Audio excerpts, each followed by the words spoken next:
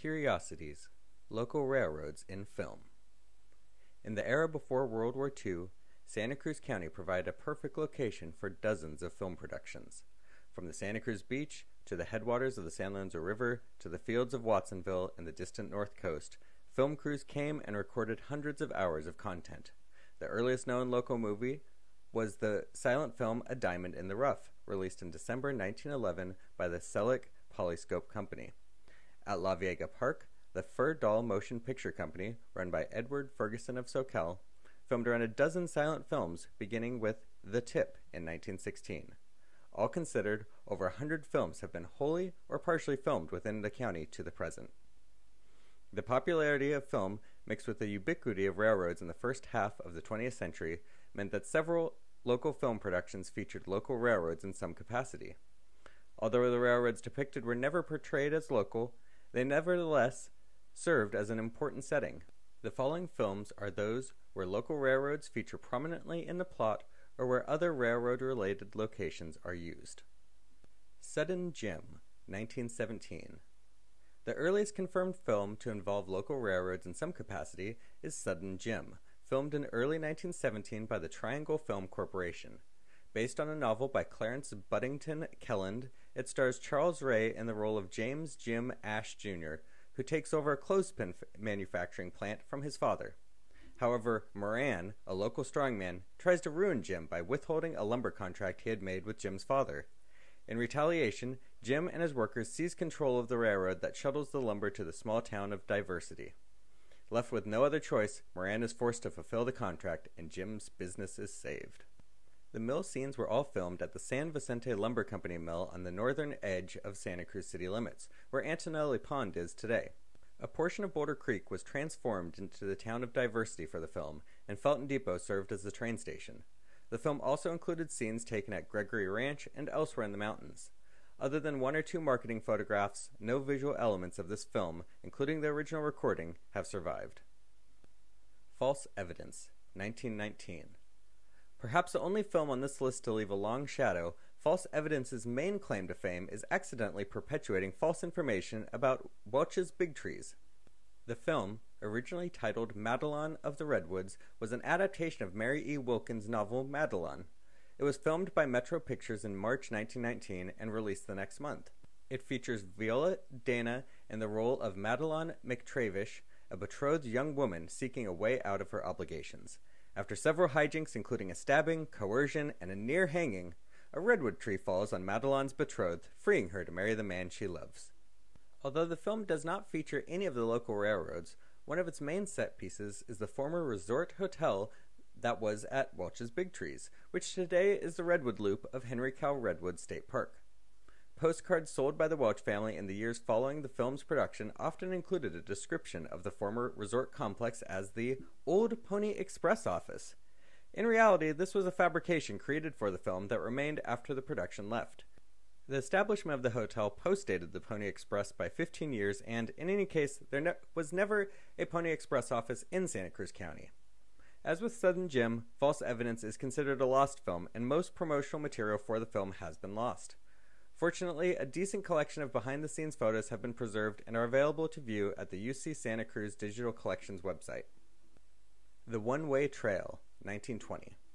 The following year saw the release of one of the best photographed local films, The One-Way Trail. Starring Edith Sterling and Gordon Sackville, the film was produced by Republic Pictures and filmed at the mill of the Loma Prieta Lumber Company on Aptos Creek in autumn 1919. According to a summary by the Dayton Daily News, the timberland of Canada is the locale of the one-way trail. The action is not unlike that of the ordinary Western thriller, there being quick drawing of weapons, much gunplay, the conflict between crime and law and order, and other things so dear to the heart of the movie fan. But the story is very different, and the setting, too, are Canadian instead of the Western United States. Views of the lumber mill in operation are particularly interesting. The story centers around Wanda Walker, whose father once had been sent to prison for a crime he did not commit, and the effort of the real criminal to win Wanda for his own by threatening to expose him as an escaped convict. But fortunately, there's a brave limb of the Canadian Mounted Police on hand to thwart the arch-conspirator and criminal and to bring retribution for his crimes upon his head. and there's Wanda, second only to him, to fight for the father and the man she loves. The film was released in February 1920 to relatively little fanfare. Only a single low-quality promotional photo and no movie posters have survived. Of all the lost films of Santa Cruz County featuring railroads, this is the one to mourn the most. The Evening News wrote of the film on November 29, 1920, "The most spectacular and natural scenes were those taken at the Loma Prieta Mill, showing actual milling and logging operations as well as railroad operations." Although the film is lost, dozens of production photos survive showing the actors and crew on location in the mountains and elsewhere. These photos provide an incomparable look at the final years of operation on the Loma Prieta branch along Aptos Creek and can be viewed at the UCSC Digital Collections website. The Kingdom Within, 1922. In April 1922, director Victor Schwertzinger, who had directed Sudden Jim, brought a large film crew to Santa Cruz to continue the tradition of using the San Vicente lumber mill as a movie set. This production, The Kingdom Within, originally titled The Red Geranium, by Hodgkinson Pictures, focuses on Amos Deming and Emily Preston, the former of whom is disabled and the latter of whom has an ex-con as a brother. Because of this, their town dislikes and distrusts the pair. After the local mill's owner tries to peg another crime on Emily's brother, Amos intervenes only to have his disability miraculously fixed during the fight. With the boss defeated and Amos and Emily having redeemed themselves and their families, the couple live happily ever after. The film released on Christmas Eve 1922 to general acclaim. The film is notable for recording scenes at several locations around the county. In addition to the mill, it recorded in Felton and at Big Trees, as well as at the California Redwood Park, Big Basin, and around Santa Cruz. Promotional shots, advertisements, and production photos survive of the film, but the film itself does not. A small selection of set photos can be found at the UCSC Digital Collections website. The Amazing Vagabond, 1929. A film titled The Amazing Vagabond must surely include railroads, and indeed it does. Filmed in late 1928 by FBO Pictures, the movie was one of the last silent films produced in the county. Similar to most previous railroad-related films, the focus of this was on a lumber town in the Redwoods. Jimmy Hobbs is the reckless son of a wealthy lumber baron who flies stunt planes and chases women. To punish him, his father sends him to a lumber mill, but the plan backfires when Jimmy falls in love with the superintendent's daughter and discovers that the mill foreman is selling lumber off the books. By outmaneuvering the foreman, Jimmy wins the respect of his father and the superintendent. The film had lackluster reviews when it released on April 7, 1929. Shifting to yet another area of the county, Glenwood, north of Scotts Valley, features heavily in The Amazing Vagabond. As such, it showcases much of the surrounding area on the cusp of the Great Depression. Rather humorously, during filming, there was an incident involving a boxcar that was parked on a siding at Glenwood. In September 1928, Perry Murdoch, an actor, was napping in the boxcar before a scene when he was locked in. The rest of the crew, not realizing their mistake, went to shelter from the poor weather at nearby Glenwood Station. When the weather didn't clear up, crews began to pack up to leave when Thelma Daniels, another actor, realized she had lost her purse. While searching for it, two members of the crew found Murdoch in the boxcar yelling for help. Like all the silent movies of Santa Cruz County's railroads, this film is now considered lost. Westbound Limited, 1937. The Great Depression led many film companies to cut their budgets, especially since talkies required more time to produce and edit. This meant that most on-location films shifted to within a few hours' drive from Hollywood to save money. As a result, Santa Cruz County's golden age of film came to an end. From Black Tuesday to Pearl Harbor, only 11 feature films included scenes recorded in the county, and only one featured a local railroad. In spring 1937, Universal Film Company and Hollywood Glitterati descended upon Santa Cruz County to film an action movie deep in the mountains entitled Westbound Limited. The Hotel Palomar in downtown Santa Cruz became the temporary home of celebrity director Ford Beebe, famed art director Ralph DeLacy, associate producer Henry McRae, and popular actor Lyle Talbot.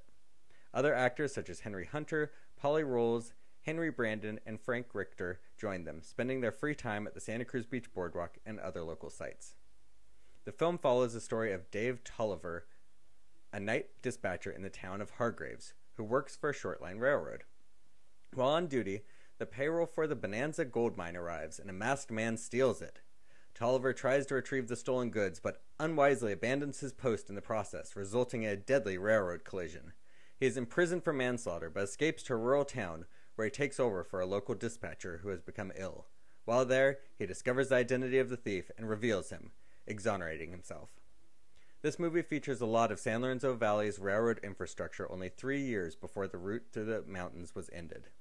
The otherwise poorly documented Zayante Station was chosen as the primary set for external scenes due to its remoteness, the sounds of rushing water from Mountain Charlie Gulch and Zayante Creek, and its accessibility via train and road. A special studio train brought in production materials and shuttled the crew and actors daily from Santa Cruz to Zayante, where a temporary train order tower was erected across from the actual Southern Pacific station shelter. Interior scenes were filmed at Felton Depot, while other scenes were completed at Big Trees, Olympia, and Inspiration Point on Highway 9.